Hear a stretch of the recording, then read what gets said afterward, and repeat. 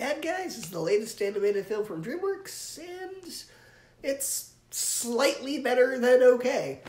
Honestly, the highlight here with this film is the animation. I will praise the animation. Every character in this film is super expressive, and it looks very different than all the other Dreamworks films, and at times even looks like it's straight out of a comic book.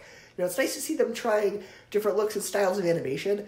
However, in terms of some of the writing and humor, Dreamworks is apparently not matured up yet, because most of the humor in this movie is the typical lowbrow fart jokes that are considered like the old reliable, and like, come on, Dreamworks, you've proven you're better than that. You made like How to Train Your Dragon and Kung Fu Panda and Prince of Egypt and all these other movies that you didn't need to resort to the lowbrow humor, and like you could make really smart, really sharp movies.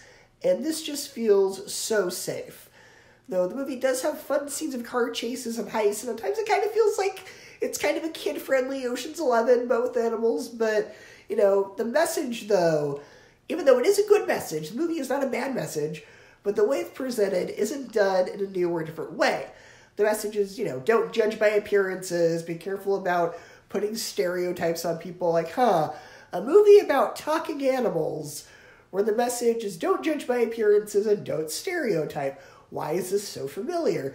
It's because Disney already did this movie, and it's called Zootopia. So, yeah, and also, the villain was really predictable. Like, I could figure out who the villain was within, like, the first 20 minutes, as soon as they came out screaming white guy, but they're the secret villain.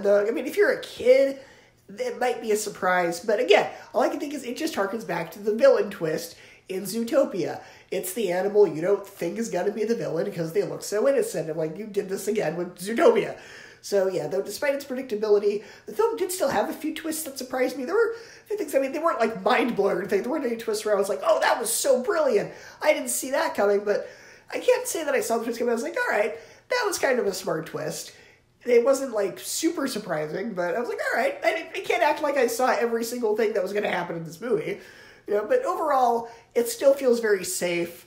It's not a bad way to kill 90 minutes, but the film isn't exactly a must-see either. You can wait to rent it at home. This isn't How to Train Your Dragon. This isn't Shrek. This isn't any of the movies where it's like, oh, it's so amazing, you gotta see it. They're like, you can wait a few months to rent this at home. I would say The Bad Guys for me gets a B-, an 8 out of 10, and a 3.5 out of 5 stars.